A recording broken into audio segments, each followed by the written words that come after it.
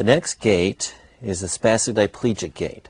In this particular gait, both lower extremities are affected, and the lower extremities are affected more than the upper extremities.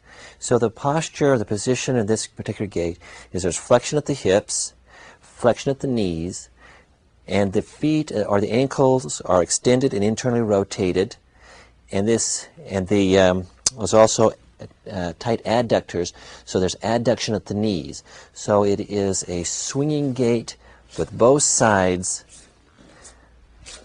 both lower extremities. You can hear a different pattern named a paretic gait. But this is not all. The upper extremities are also involved. Again, not as much as the hemiparetic gait, but for the upper extremities, the extremity is carried in a low guard or a mid-guard position, and you don't have the normal associated movements in the upper extremity.